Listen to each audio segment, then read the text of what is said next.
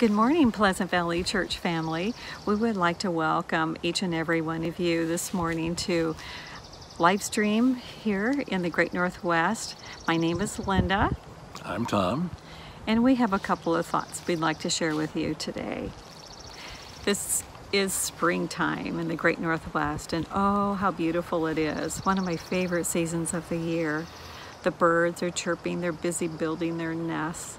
The flowers are blooming, which is just wonderful, and the fragrance is just so sweet and yummy.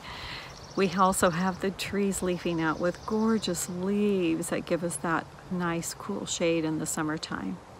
It reminds me of one of my favorite songs that I hold dear to my heart, called "This Is My Father's World." And in the lyrics, it states, "This is my Father's world, and to my listening ears, all nature sings, and round me rings the music of the spheres." It also continues in another verse or two, "Of rocks and trees, of skies and seas, the morning light, the lily white, declare their master's praise." This is my Father's world. Oh, let me ne'er forget that though the wrong seems oh so strong, God is the ruler yet. In this time of uncertainty, coronavirus, and despair, God has a better word. Spoken through King Solomon in Proverbs, "Trust in the Lord with all your heart, and lean not to your own understanding. In all thy ways acknowledge him, and he will direct thy paths." Yes. This is my Father's world. Why should my heart be sad? The Lord is King, let the heavens ring. God reigns, let the earth be glad.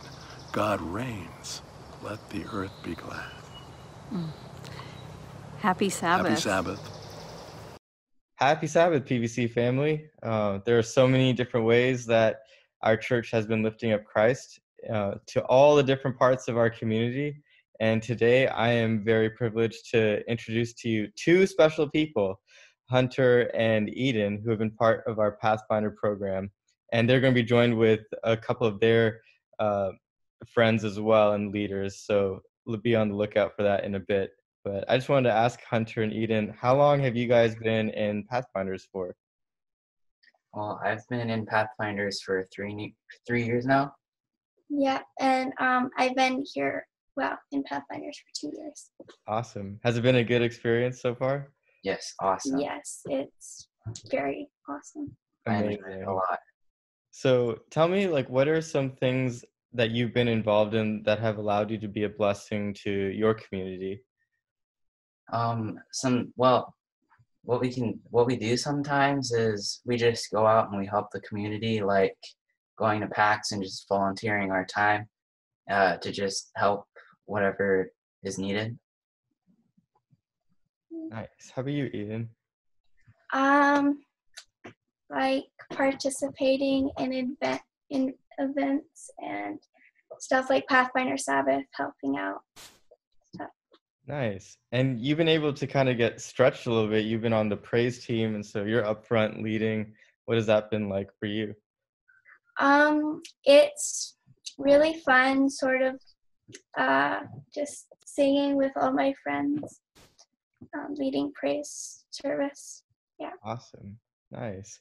And you guys were telling me a little bit of some things that you're involved in right now. What kind of honors are you learning while being in quarantine?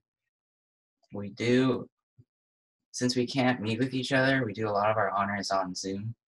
And some of the honors we do are just like animals, like sharks and fish and Antelope. Yeah. Coral reefs too. Mm-hmm. Yeah. Nice.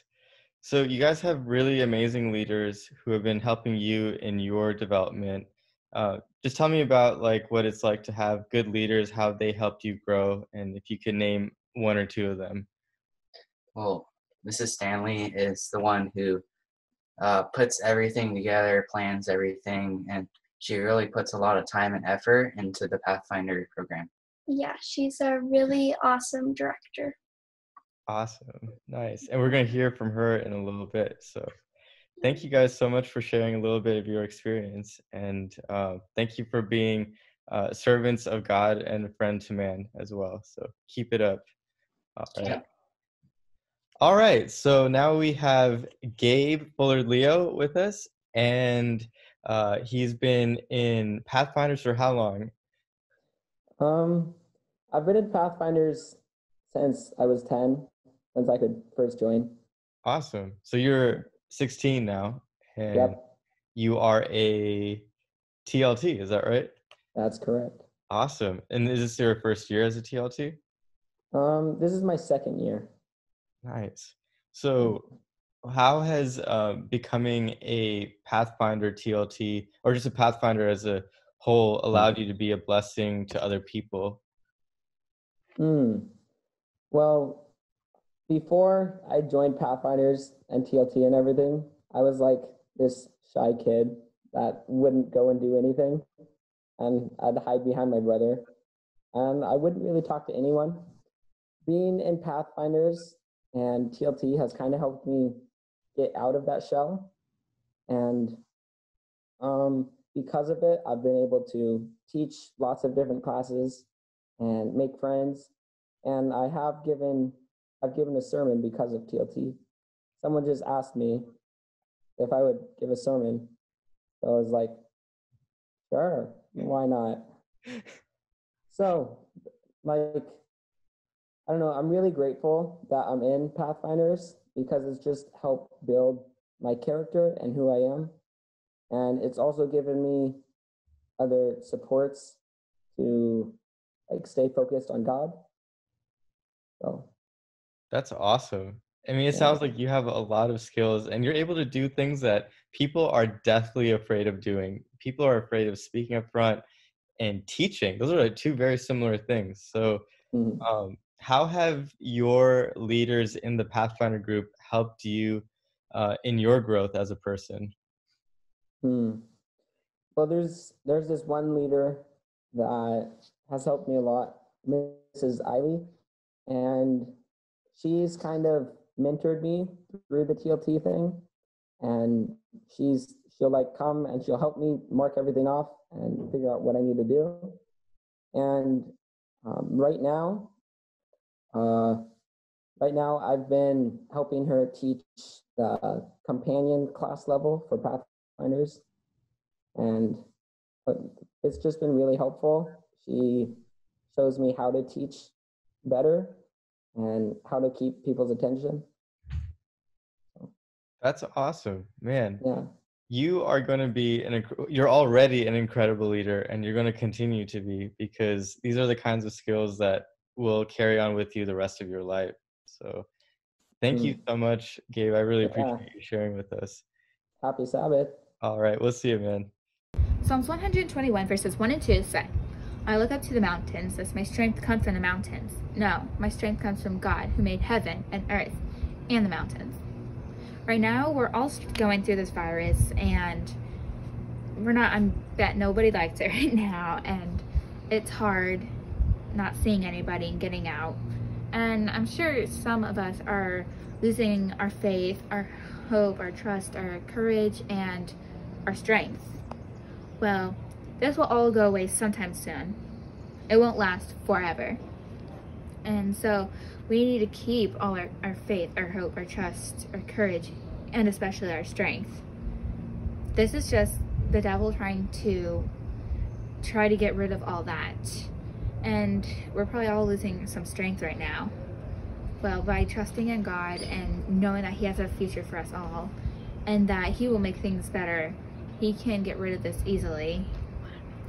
And so this will go away soon, and we just need to pray for strength and just keep on trusting Him and trust His plan that He has for us, and keep our hope. Thank you for watching. So now we have Eileen Stanley with us, and Eileen has been one of our directors at PVC for the Pathfinder group for the last 19 years. And so Eileen, just tell us a little bit about your experience and what has kept you motivated for being a Pathfinder director here at PVC. I feel like the best answer for that is the kids. they're so great, and every single one of them is so wonderful. And I mean, I love them all. They grow up, they go to college, and I can walk on Walla Walla's campus and run into them, and they're all, "Hi, Mrs. Stanley." They give me hugs, and it's really a lifetime relationship. Does it feel like they're your own kids in a sense? Yes, it does. Because as you know, Jenna Lynn is my only daughter, and I've always wanted more kids. And this gives me 50 other kids besides just my own. That's awesome. So seeing your kids, I'm going to say that they're your kids. What has it been like to see them give their life to Jesus? And if you have like a example that has happened recently that you want to share. It's just the most awesome experience. I mean, the first time it happened, it was amazing. I mean, every time it's amazing. It's just came as such a surprise. But at Oshkosh this year, on the Wednesday night of the week, which was the second nightly meeting, one of my Pathfinders, Matthew Strawn, made his decision for Jesus. And that was truly unexpected. But I pray for each one of my kids, and I found out later that his parents had been praying for him too. When I went to tell them that he had made that decision, they had let me know that they were praying for him. And so his baptism was scheduled to be on Friday at 6 p.m. But Friday morning when we woke up, it was pouring rain, and it was gray, and the clouds were heavy, and it just looked like it was going to rain all day long, and we were wet. And anyway, I overheard Matthew at breakfast saying that maybe he won't get baptized today, because I know Matthew hates to be cold, and most of us don't like being cold. And my heart just dropped because I knew his parents had been praying for this, and I just didn't have the heart to go to tell them that. And so I decided I'm not going to say a thing. I'm going to start praying. And I prayed all day long to God. We had an open conversation about the weather, and you know, by 6 o'clock, the weather was sunny and warm. Wow. That's amazing. So what was it like to see him and his, just experience getting baptized? It was amazing. I believe we shared the video in church, but it was amazing to see his smile, and his sister also got baptized. She had the most excited smile as she came out of the water. It's just, that's when I tell myself this is why I do Pathfinders. That's amazing. So if you could give like one challenge or piece of advice, what would you give to any young person that would be watching this right now? Really give your heart to Jesus while you're young. Don't wait. If anything is making you hesitate, don't hesitate, because Jesus is the best thing in your life. He cares for you, and the God who can control the wind and the waves still controls the weather today, as demonstrated by what happened for Matthew's baptism. And he cares about every little detail of your life, even when you feel like he's not there. He really is. So I would love for all young people to give their hearts to Jesus and truly have an experience in relationship with him. That's amazing. And I think hearing your story, like how you view them as your kids, it gives them the insight like, oh, wow, that's how God views me too. And the way that you were praying for the weather to hold back, and like what more would God want to do for his own kids too? So very, very cool to see how God is leading through you. This isn't the only experience that you shared with me, that it's clear that the Holy Spirit is working in your life, but I challenge anyone that's watching this right now to reach out to Eileen and ask her about more stories that God has used her in her ministry to lead young people to Jesus. So thank you so much. Thank you, Eileen. Thank you for 19 going on, hopefully more than 19 years of directing and co-directing at PVC. Well, I think I did tell you that every year I do pray that if this isn't where I should be, that I'm open to God sending me somewhere else. But so far, he hasn't said I need you somewhere else. That's right. He keeps giving you the same answer in the same place. This is your home. This is your ministry here. So thank you, Eileen. I really, You're really welcome. Happy Sabbath. Happy Sabbath. Thank you, Pastor Ashok, and thank you, Pathfinders, for doing such a great job sharing with the church family. I just want to say a special thank you to Eileen Stanley for all of her years of service, her brother, Dr. Alvin Nakamura, as well, and so many other adult volunteers who keep the Pathfinder Club running as such a well-oiled machine. You guys are amazing. Thank you, and bless you. Boys and girls, we've been having a lot of fun with the charades. We actually had 3 for you this morning, but unfortunately, we're not going to be able to show you all of them this week. I promise we'll get to them next week. We do have one, though, because it goes along with Pastor George's sermon. So here it is, and leave your best guesses in the comments. You'll have to wait till the sermon to figure out if you're right or not. Have fun.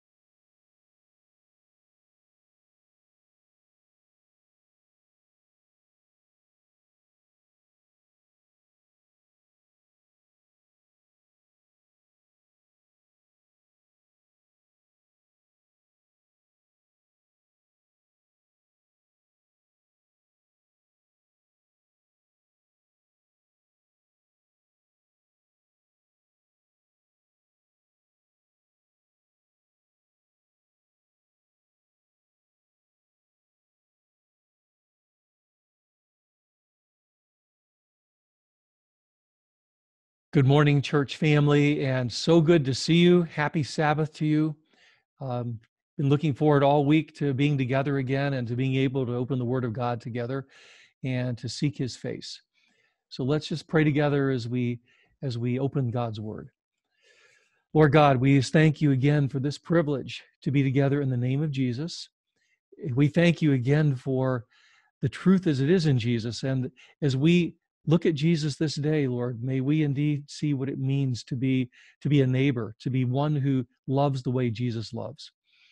So, Lord, please send your Holy Spirit to us as we open these holy scriptures, is our prayer in the name of Christ. Amen. So this COVID-19 quarantine, I've got to tell you, has given me some new experiences. I know for you too. I mean, to walk out and see people in masks everywhere, this is different. I know for me, on my morning walks, I've had an experience here that just kind of drew me up short, caught me by surprise. But I'm walking down the sidewalk, and I see a neighbor that I've known for the last how many years, and I see this neighbor, and as we're walking toward each other, suddenly my neighbor kind of like veers off and leaves the sidewalk and goes out and walks in the middle of the street in order to distance from me. And it just caught me by surprise. I thought, whoa. And here I am, I'm walking along with my dog and going down on the path through the woods behind our house. And someone's coming the other direction toward me. And as we approach, suddenly this person sees me and takes their dog and pulls their dog and by the leash, and off they go out into the woods, like 10, 20 feet deep in the woods. And I wave from a distance as I go by and say good morning. This whole thing of us doing social distancing is really, it just catches me by surprise. I'm not used to this. I'm used to people coming up and engaging each other and saying hi to each other. And it struck me the other day as another neighbor, this time a lady with her mask on, saw me and she stepped off the street out, stepped off the sidewalk out into the street. And it just struck me. I thought, wow, I think I'm starting to get it how the lepers used to feel back in the stories there with Jesus in the Gospels. And how it was for that man who had been on the road to Jericho, how he'd been robbed and left there half dead on the road, how the people, as they came to him and saw him, they swung around the other side and, as the scripture says, passed by the other side of the road. So let's just pick up that story in Luke chapter 10, and we'll begin there in verse 25. And behold, a lawyer stood up to put him to the test, saying, Teacher, what shall I do to inherit eternal life? Now, the first thing we want to say about this man's question is this is a good question. This is the right question to ask. It's interesting in Luke, both in Luke as well as in Acts, you have this question raised several times. Acts chapter 2 on the day of Pentecost. After Peter's message, and he says, you have crucified the one that the Father made the Savior of the world. You crucified him, and he made him Lord of your life. You crucified him, and the people, they just go, brothers, what shall we do? They're asking the question, what do we do? The jailer, the Philippian jailer, when you read that story, and following the earthquake, and the jailer comes out, and he falls on his knees before Paul and Silas, and he asks the question, what must I do to be saved? That's the most important question to ask in the whole world. So when we hear this lawyer begin by asking the question, Teacher, what shall I do to inherit eternal life? We go, hey, that's the right question. But then we notice that it says here that the lawyer stood up to put him to the test. What does that mean, to put him to the test? Well, what it means tragically is that he was not genuinely seeking to be taught by Jesus. He was involved in a setup, trying to do a gotcha on Jesus. Even though he's asking the right question, he has the wrong motivation behind it. We'll see that more as we go into the story. So what does Jesus respond? In verse 26, and he says to him, Jesus says to the lawyer, what is written in the law? How do you read it? Isn't it interesting that when asked the question, what must we do to inherit eternal life? Jesus turns right to, it is written. I mean, for Jesus, the word of God, how did he say it there when he was being tempted in the desert? We don't live by bread alone, but by every word that comes from the mouth of God. So he asked this man, he says, what is written in the law? How do you read it? And then he responds and says, you shall love the Lord your God with all your heart and with all your soul and with all your strength and with all your mind, and your neighbor as yourself. And Jesus answers him and says to him, you have answered correctly. Do this and you will live. I mean, the guy, he asks a good question, even though he's not asking it from a genuine seeking after Jesus' teaching, but he asked the right question. And when Jesus responds, how do you read this? This man responds and gives the correct answer. I mean, he goes right to the heart of it. And the heart of it is to love God with all your heart, soul, mind, and strength, to love your neighbor as yourself. He's right there. And Jesus hears him, he looks right at him, he says, good answer. Now, go and do it. And you'll have eternal life. Go do this and you'll have eternal life. And the lawyer takes a step back, because in verse 29, what do we see him saying? But he, desiring to justify himself, Isn't this interesting? When Jesus says, hey, you've answered correctly. Love God, love your neighbor. Love God, love your neighbor. When he says that, the man, instead of saying, oh, good, begins to go into defense mode. He becomes a defense lawyer for himself. He makes the case for himself because he desires to justify himself in the way that he's living his life, or the way he's living this thing out, the way he's living out the commands of the Torah. And what does he say? He says, you have answered correctly, says Jesus. Do this and you will live. But he, desiring to justify himself, said to Jesus, and who is my neighbor? It's almost like, huh? Like he's copping an attitude like, yeah, just, okay, so just who is my neighbor? What's the point you're going to make here? Notice something that's happening here. He is posturing in saying, who is my neighbor? What this man is doing is posturing some people as quote unquote non-neighbors. And if you can posture someone as a non-neighbor, then that's a person who can be treated as less than. Let me repeat that. If you can posture someone as a non-neighbor, that is an individual that you and I can then posture as a less than person.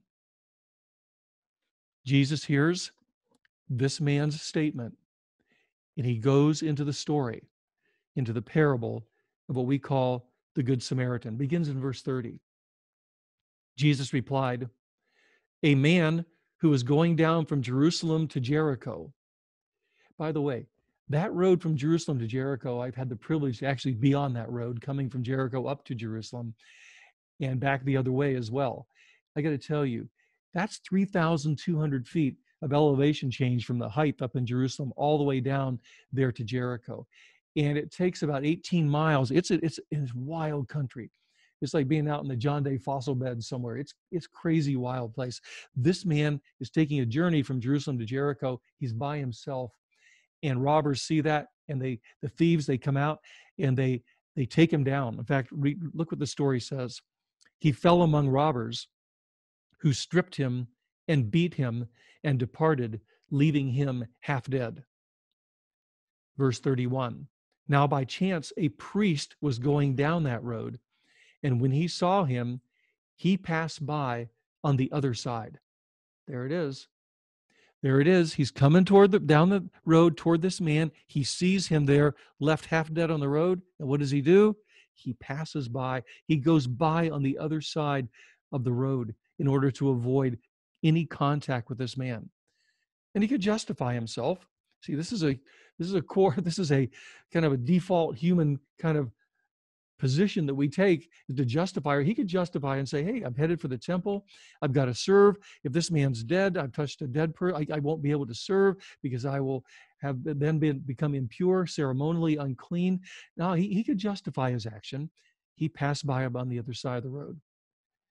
By the way, this parable that Jesus is telling is not very flattering for two professions, lawyers and preachers.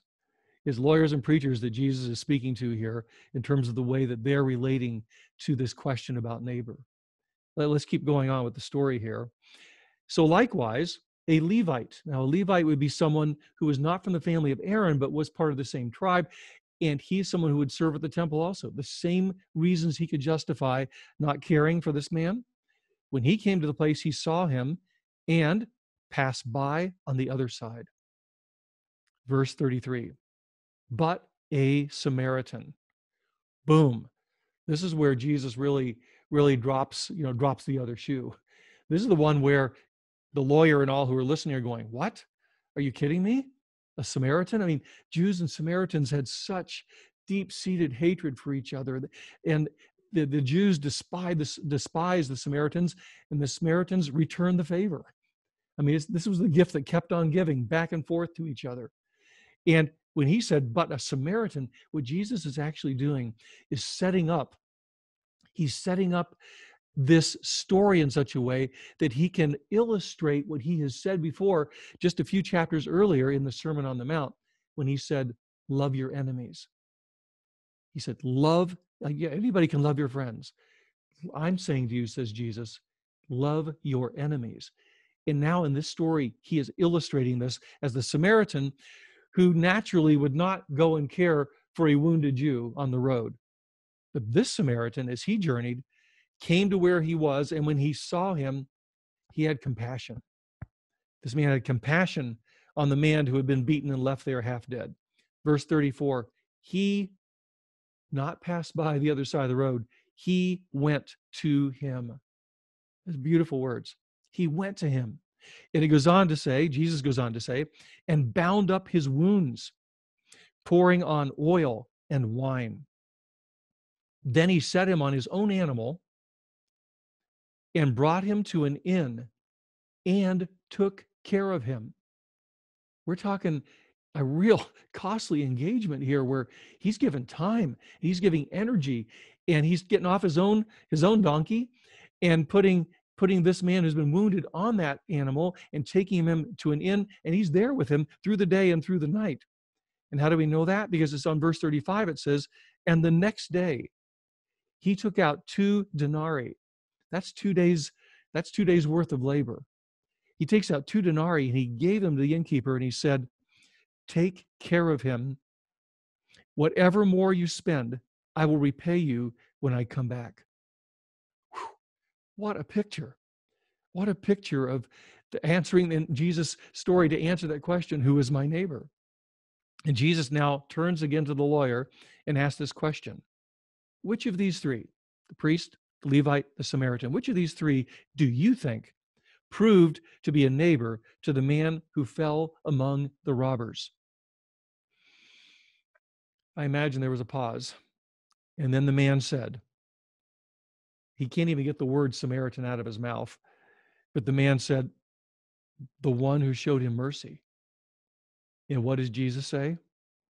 You go and do likewise. Go and do the same. Go live like this. You're telling me, you've asked the question, what must I do to inherit eternal life? And I asked you, what do you read in the Torah, says Jesus. And the man says, love God and love your neighbor. Jesus says, go love like this.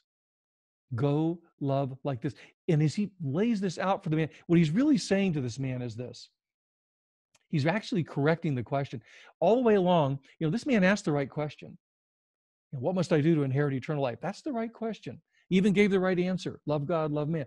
But at this point, when he asked the question, who is my neighbor? That's the wrong question. And Jesus is gently, but pointedly correcting the question. The question is not, who is my neighbor? The true question is, how can I be a neighbor? How can I be a neighbor to this man, to any woman, to any child? How can I be a true neighbor? How can I be a loving neighbor? That's the right question. It's the question that wasn't asked, but it's the question that you and I are being invited to ask as we read this story.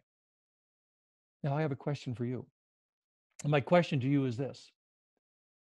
In this story, who is the true Good Samaritan? This is just a story that Jesus told, but who is the true Good Samaritan? I want to argue that the true Good Samaritan is the one who shows mercy. That the true Good Samaritan is the one who, in fact, on our picture there in Pleasant Valley, and I hope you can see this very clearly, but our picture got it right. Who is the true Good Samaritan? The true Good Samaritan is the one who was on the cross, the one who's come down from the cross, not the 2 who have walked away, but the one who is there cradling the man who needs a neighbor. Jesus is the true Good Samaritan. He's the true Good Samaritan, and the cross shows us the how. It shows us the how to be a good neighbor is that we unite with Christ. We unite with him in his dying and in his rising, his dying and his rising, and united with him in his dying and in his rising, and empowered by the Holy Spirit, who pours into us the fruits of the Spirit, which is love, joy, and peace, but love is the first and it's the greatest. That's how you and I become loving neighbors, true Good Samaritans. That's how you and I love like Jesus loves. Let's pray together. Lord God, thank you. Thank you for this picture, this amazing picture of what it means to love our neighbor. Not to ask who our neighbor is, but ask the question, how can I be a true and loving neighbor? How can I, like Jesus, be like that true Good Samaritan? How can I live a life that your love flows through me to be a blessing to the other in Jesus' name? Thank you. We say yes to your call. Please pour your Spirit into our lives and the fruit of the Spirit, which is love, that your light might shine through us into this world your light that shines into the darkness and blesses others, your light that shines into the darkness, and the darkness can never overcome it. Our prayer, this is our prayer this day, and we thank you in the name of Jesus. Amen. Hi, PVC. Hope you're all doing well. I just wanted to give a quick intro to this next song. A few weeks ago, I believe it was the first week of lockdown, I tuned into PVC live stream and watched church. And listening to the pastors and Penny read from Psalms and read from Luke, the verse that stuck out to me in Psalms was wait on the Lord. And then the story in the Gospels was when Jesus calmed the storm. And for some reason, I reflected back to an experience I had back in my commercial fishing days in Alaska. We used to fish in the passes where there's very strong currents and wash rocks and islands and fairly dangerous. And this one particular time, caught in a situation where I didn't think I was going to make it through. And just that weight on the Lord, it's such this story or this experience was, I guess, such a metaphor for tough times. And I think we all have these, experience these parables in our life that are applicable to other times. And maybe sometimes God gives us these experiences in the past to use in present times or in the future. Anyway, I put this little song together, and I want to thank Mick for helping me out. And I hope you all enjoy it, and I hope it's a blessing. Happy Sabbath.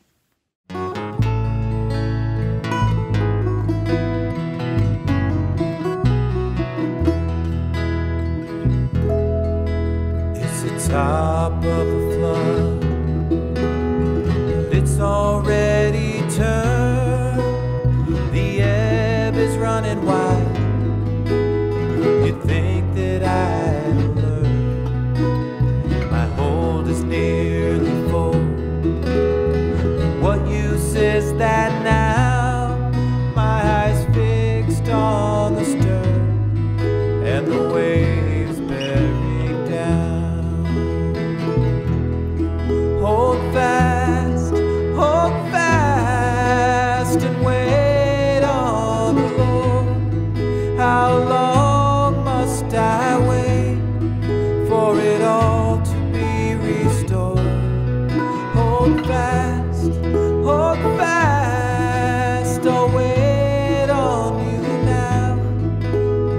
I need a beacon to guide my path.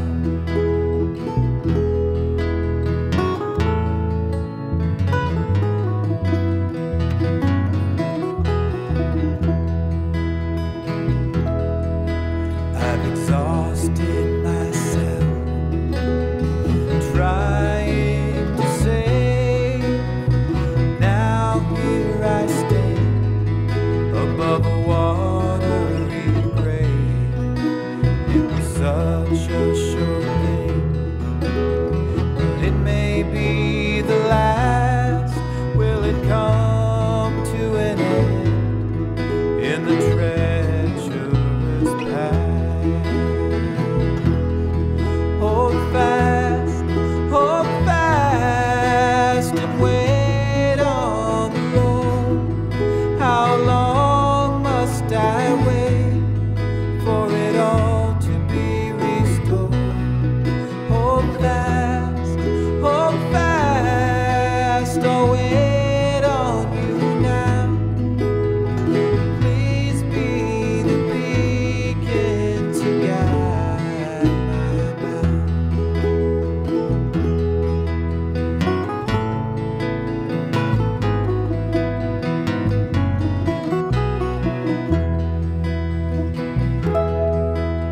The tide is too strong, and I'm losing hope as I give one last pull on my stabilizing rope.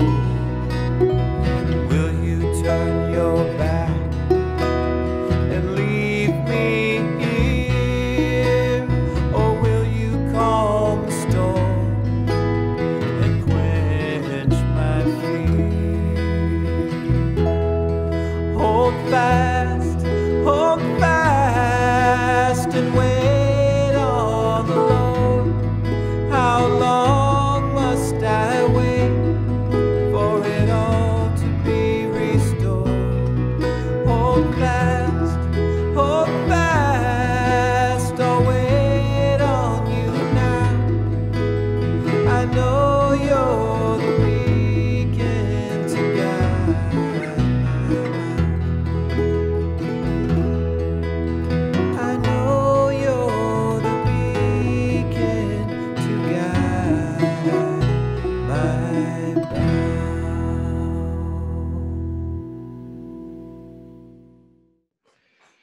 Pastor George, we've been talking week by week about faithfulness in stewardship and just reminding all of us together that worship includes giving. And I was just thinking about the importance of the posture of our hearts. And, you know, we can spend time right now looking down in the mouth and just being discouraged about things, but we can also choose to posture our hearts in thanksgiving. And and in fact, we can do that whether we're in need or whether our needs have all been met, because we can choose, along with Paul, to be content in any circumstance. And so just choosing today, I'm choosing today, I know you are, and encouraging our church family to choose today to posture our hearts with thanksgiving for the blessings that God has poured out on us. Yes, you know, think about the challenges that individuals and each of us is meeting, and I'm thinking again of the posture of our heart, where the Apostle Paul says to rejoice in the Lord always. And again, I say rejoice, even in the midst of this COVID crisis, that we, as we turn our eyes upon Jesus, that we find reason to rejoice, and no matter what we're facing. And we're just so grateful for the continued generosity of our congregation, tithes, offerings, our local budget. These are all needs that have real life impact. We're praying for, you know, just the world church all around the world. We just think about the way the lives are being impacted everywhere. So again, thank you for your generosity, and the God who is so generous to us, that we give back with generosity that just blesses us, and we get to be a blessing to others. Yeah. So whether the stimulus check arrived or not, we can posture our hearts with thanksgiving. And church family, if you're in a place where you're experiencing need right now, we want to know, because we're together in this. We're doing life together, and as a part of our faith community commitment, we want to meet each other's needs, and as the Lord has provided generously into our lives. So, let's bow our heads and just pray together as a church family right now. Lord, we thank you for the privilege of worshiping together, and we come to you as our Father, God, and Jesus, our brother, Holy Spirit, our comforter, our counselor. We just thank you for your presence in our lives. We thank you for the many blessings that you have poured out. And Lord, we're in awe when we think about the ways that you love us and demonstrate your love to us. And so we lift up worship to you today.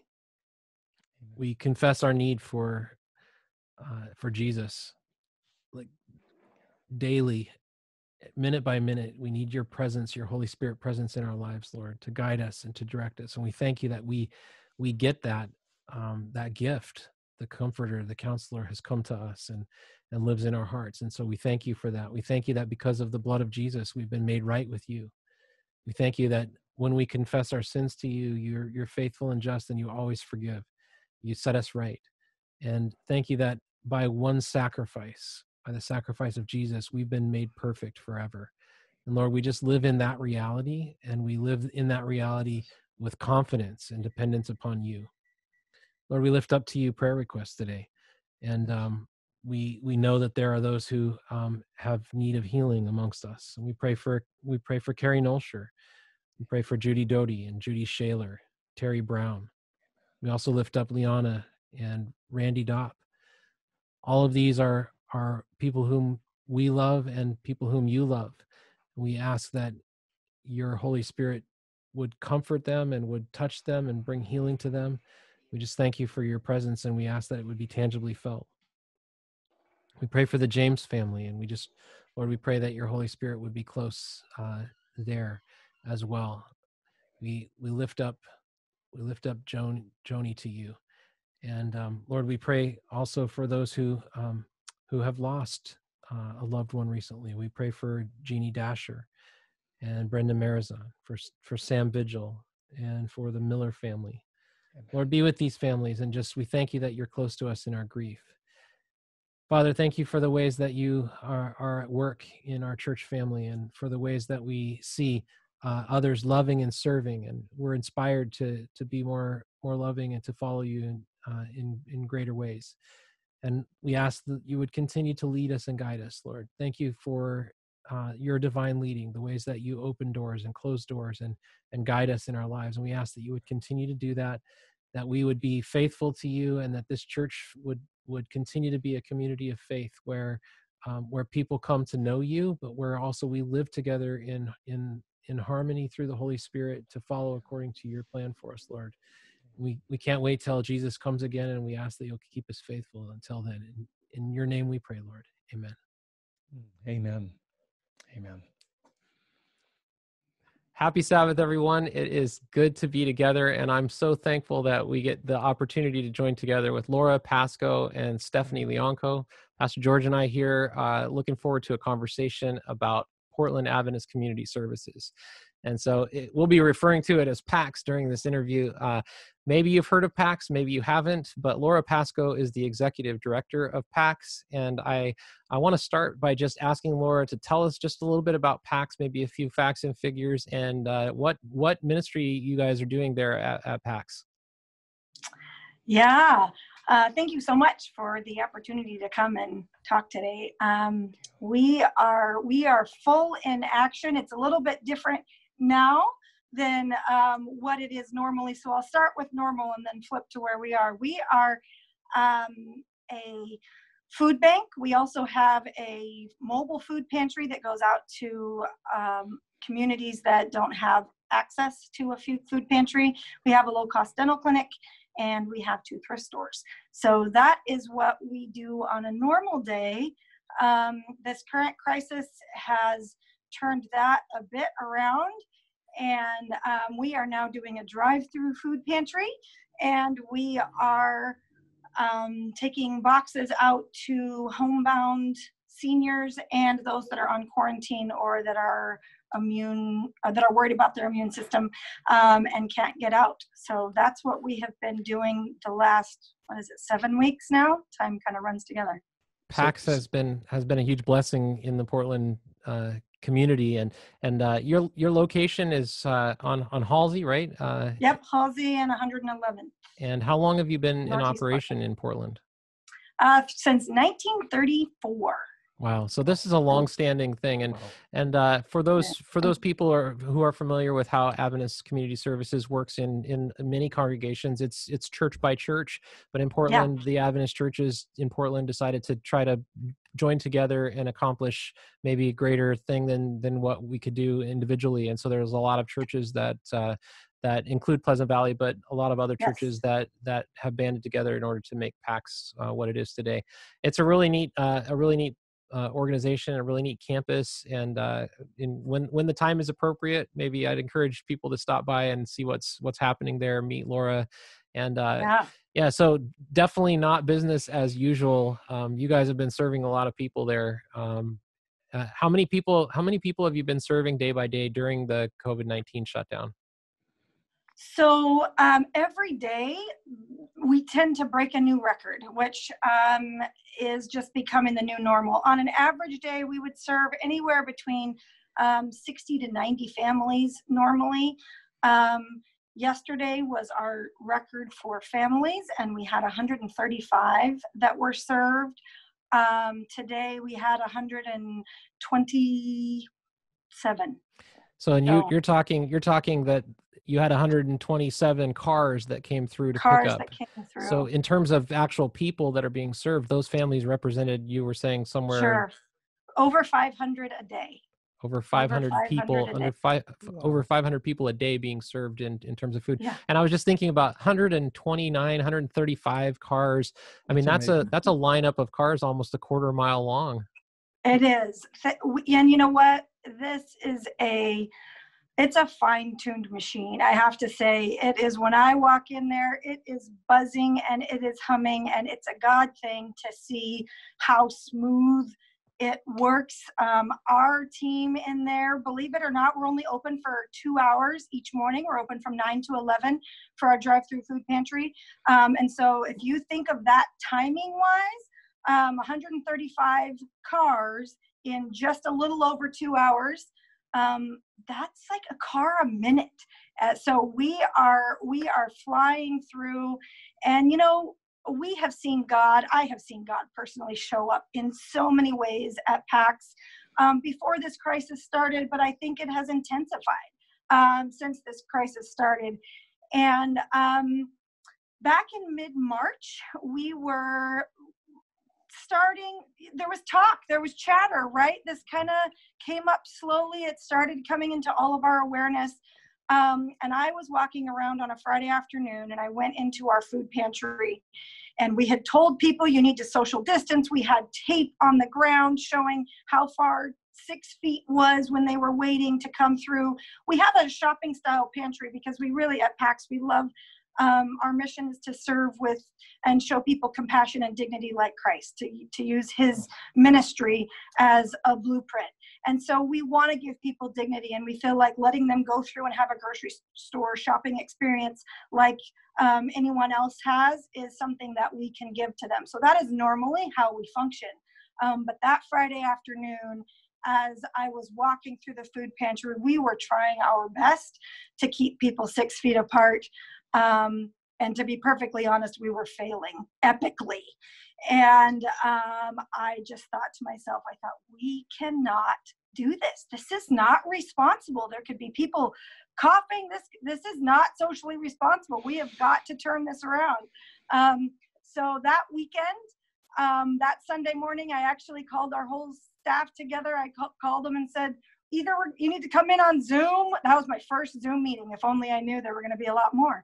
But either you can call in on Zoom or you be here in person. And this was on a Sunday morning, and we are not usually open that early on a Sunday morning.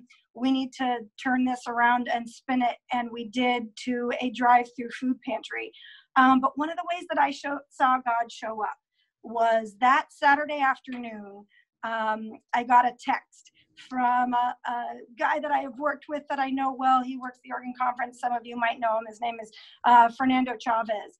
And he's a great guy anyway. And he just texted me and he said, hey, Laura, all of my work traveling around to schools for the conference has dried up, obviously, because we had started to head towards the stay home by then. He said, is there any chance that you need some help at PAX on Monday morning? And truthfully, I didn't know what I was even saying when I said yes, but God prodded me to quickly say, yes, thank you so much. If you could come in at 8:30, we'd be thrilled to have you. Do you want to know, Fernando has showed up every single day that our food pantry has been open. And it's not just him, it is so many people, but God has showed up through the volunteers, that they don't have to be there. Towards the beginning, there was a lot of anxiety. There was a lot of fear about getting out of our houses. Right. And it was my job. I needed to show up. That was my job to do that. But so many of our volunteers, they were simply doing it because they wanted to be the hands and feet of Jesus. They wanted to invest in those families in our community. And it has been such an amazing experience to see how these volunteers and our staff have worked together to make this new system fly. Wow. What a picture. I love the way that what's happening, that you are there. And as we were talking more about 129 cars, 135 cars, all those people, 500 people, you clearly at PAX, you are very, very clear that you don't ask the question, who is our neighbor? You're really stepping up to that whole piece of, how can I show the love of Christ to my neighbor? I just love the way that your engagement with all those who are volunteers, like Stephanie here with us as well. Yeah, speaking of Stephanie, I know you've mentioned a couple of times how the team has come together in a big way, and all of us have been processing, the changes at different levels. Some people have not had their employment impacted to the extent that others have. Stephanie, you're one of the ones that your employment has been impacted in a pretty significant way. Yeah, so I recently got furloughed a couple weeks ago now, I think 5. And when I first got the news that I would be furloughed, I wasn't sure what to do, honestly. And the moment I thought that, I saw the post that I think it was Katie put on PAX and was like, hey, if you need something to do, PAX is taking volunteers and they would love to have you. So I texted her real quick, hey, I'm free. When do you need me?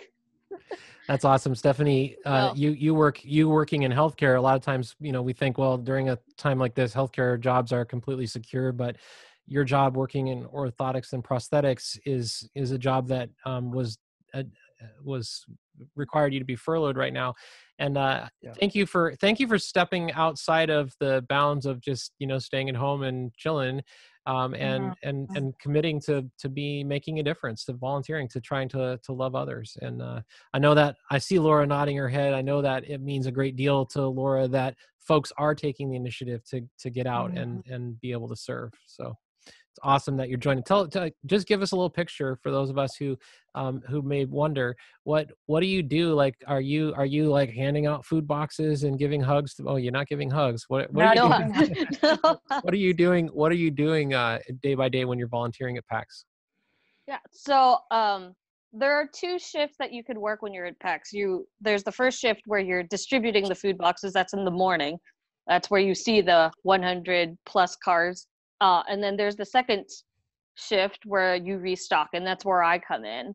The shelves themselves they look pretty bare when I come in, and then the things that I do is I restock the shelves so that the morning people are able to put the foods back in the big boxes and are able to very quickly distribute them, like Laura was saying, as a well-oiled machine, back out to the cars, so that you only do like a minute per car, and you can do that very quickly. So making sure that the shelves themselves are very stocked and they're easily accessible for the people who are filling boxes. I've done some cleaning as well. They've put me to work. They have definitely put me to work. I have come home a couple times sore because of just the repetitive motions of stocking the shelves. Each can's like not even a pound, but if you do that 300-400 times, it starts to really add up very quickly. So, well, thank you for taking hits for the team. And Stephanie, I know. So it sounds like your work has been pretty much behind the scenes, and it might be tempting to think, it's just a grind, and that there's not really much in the way of personal satisfaction or reward that goes into that. How has that experience been for you so far? It's weird not being able to see a person and like see the impact like directly, like the impact that I have directly to them.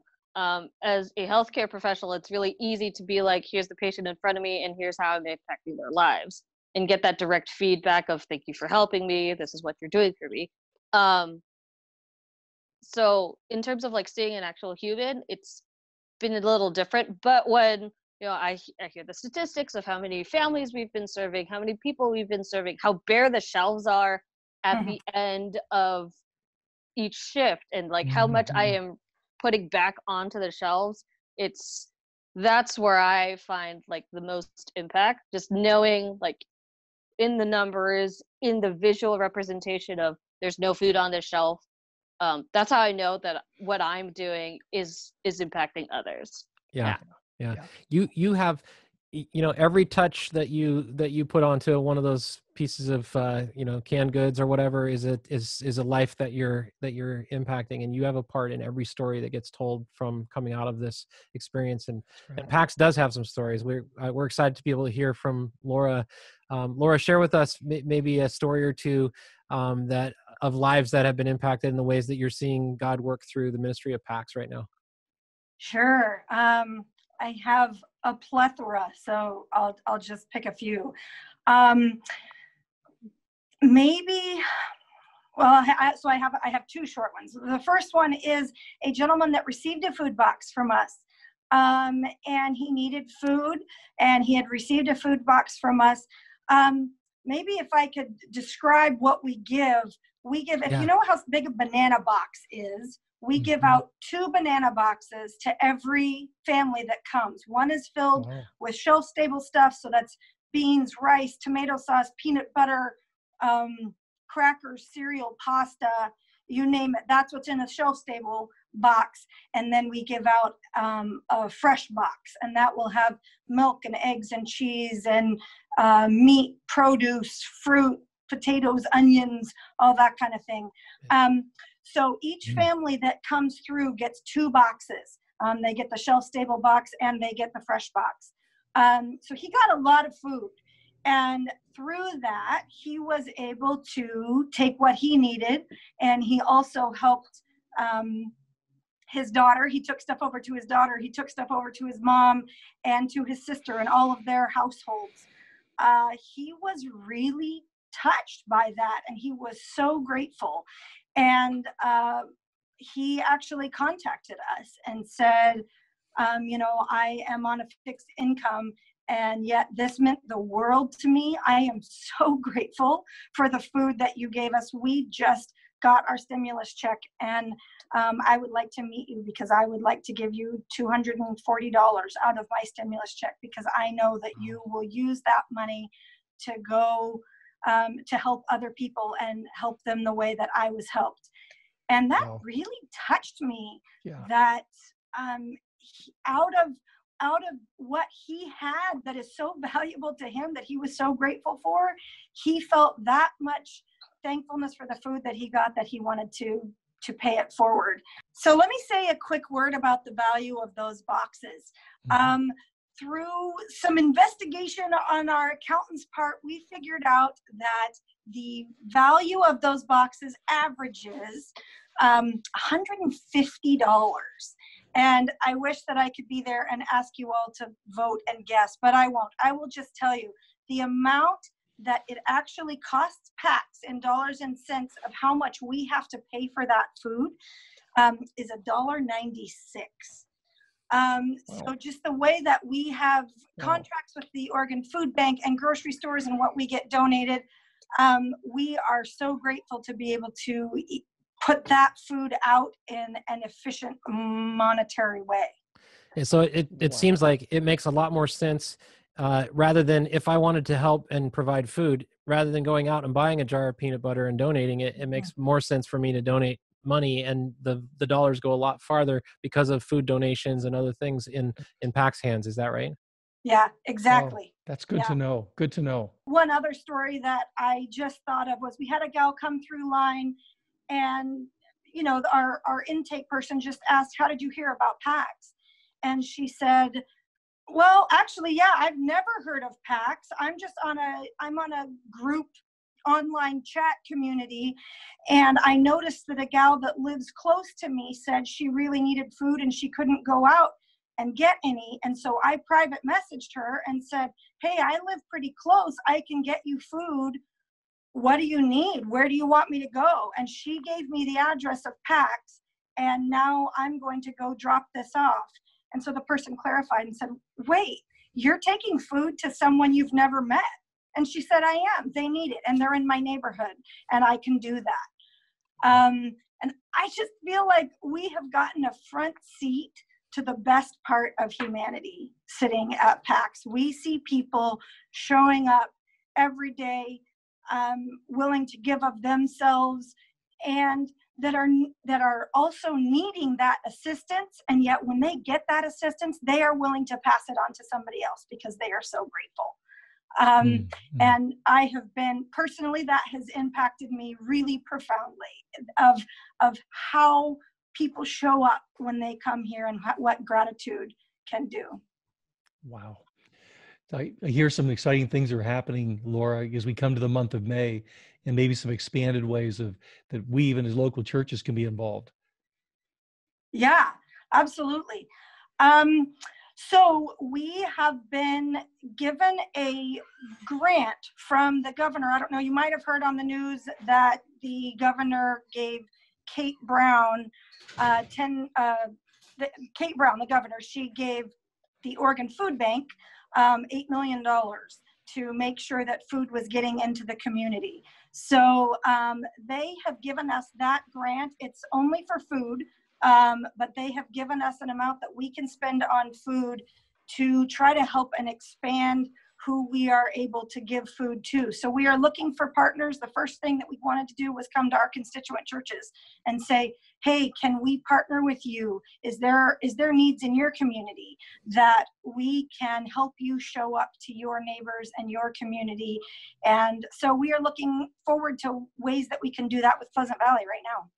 I'm excited to talk a little bit more about that in just a second, ways that we can partner together. But I want to stay on the money topic for just one more minute. First of all, I just want to clarify that the grant that you mentioned, $8 million from the Oregon governor, is specifically a food grant for PAX. Is that correct? That is correct. They gave the Oregon Food Bank divvied it out to 29 agencies in the state of Oregon, and PAX was one of them. So we are fortunate. But yes, they did. They gave us money, but it can only be spent on food. It cannot be spent on anything other than food. So I really wanted to clarify that, because PAX still has an operating budget that they need to meet, and you have salaries to pay, and there are a lot of volunteers there, but you also have full-time staff members that are on salary. And so I wanted to just make it clear to anybody watching that PAX is still is appreciative of any monies that are donated. That story that you told about that man, if any of us want to join in on that, and I know that many folks do contribute directly to PAX. And I wanted to just mention the fact that you have had an ongoing fundraiser that's been happening through Give Lively. And I know that I've shared that out on social media. We've shared it on the church's social media. But if I wanted to make a donation to the operating expenses of PAX, how would I be able to do that? Yeah, we would absolutely love that. The thing is our operating funds normally come from the thrift stores. And we chose to be a socially responsible small business in the area and close those down along with all of the other stores like us in the area. We are looking forward to when we can open, but that is not happening yet. So yeah, we would absolutely love it. We have been experiencing some hard times. So there's two ways to donate. You can go to our website, or you can text the words PAX family, that's PACS family, and you text it to the number 44321, and it will pop back a menu that you can donate. We would love that. Thanks so much. It's a secure way to donate, and it's really easy to do. I trialed it out a few weeks ago, and I know personally that it works, and I just want to invite folks to be able to support PAX.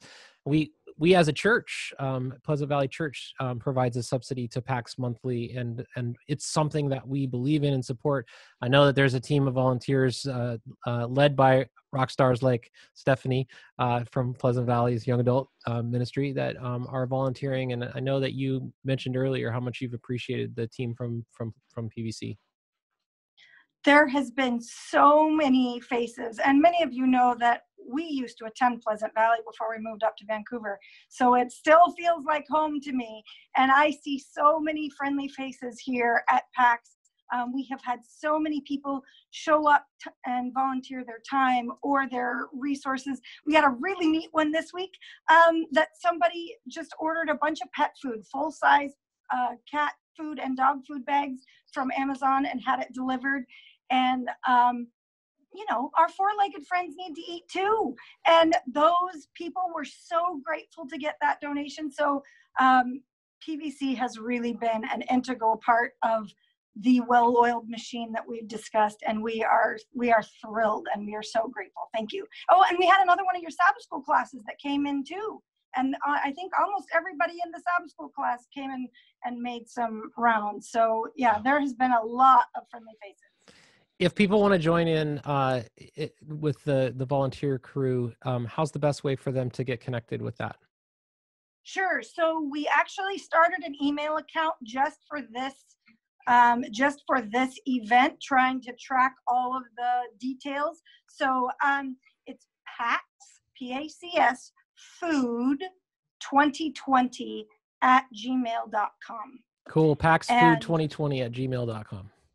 Yep, that's the way. And that's how we're streamlining all the requests that just have to do with this COVID crisis. And so, yeah, we have a schedule and we would be grateful to have some people fill it out. Cool. We want to end with just one quick, maybe we'll call it a teaser about something that we actually discussed whether we were going to talk about this or not, because there's still some pieces to come together. We don't want to overpromise, but we're excited about being able to partner with PAX and Pleasant Valley Church together to bless a local organization. Over the last couple of years, PVC has gotten involved with the Pleasant Valley Elementary School, which is over on 172nd, just outside of the it's on Foster, just past the 172nd turnoff. And one of the things we've done some coat drives, we've done socks and underwear. The PVC young adults have been working under Lindsay Seibel's leadership and have created a program to address food insecurity in that school. And I know that Maureen Granger and Lindsay Seibel were excited about being able to partner with them and that school counselor to actually get some of that food money donation appropriated to be able to get food into the hands of kids at Pleasant Valley Elementary School. So we're excited about that in the future. Yeah, absolutely. We, like you said, we don't know exactly what it's going to look like yet. But we feel a real responsibility at PAX to take this additional grant money that we have to expand our reach. And there's no better way to do that than through our constituent churches and seeing if we can help you guys meet needs of people in your own communities and be able to be the hands and feet of Jesus and strengthen the fabric of the communities where you guys are meeting. So we look forward to seeing what that looks like. Stay tuned. It's awesome. Thank you so much, Laura, for serving in the name of Jesus. Stephanie, thank you so much for letting your hands be the hands of Jesus. And I'm wondering, Pastor George, if you would just say a prayer for Laura and Stephanie and for all of the team at PAX that are delivering ministry services to people. Be glad to. Let's pray. Lord God, thank you so much for this privilege to be together in the name of Jesus, to serve together in the name of Jesus. And I just thank you so much for PAX. Thank you for Laura and her entire team. For Stephanie, who represents all those who come as volunteers and give all those hours and all that energy. And Lord, we are so grateful now for the ministry of PAX during this COVID crisis. Thank you, Lord, for all the families that have been able to be impacted and blessed and to be able to have food on their tables. And Lord, help us as we seek how we can be neighbors, the good neighbor, the good Samaritan type of neighbor, to bless others in Jesus' name.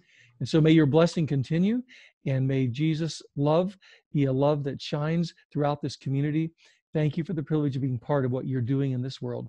Be part of your hands and feet together in the heart of Christ that lifts up others and sees no one as lesser than, but serves each one in Jesus' name is our prayer. Amen. Amen.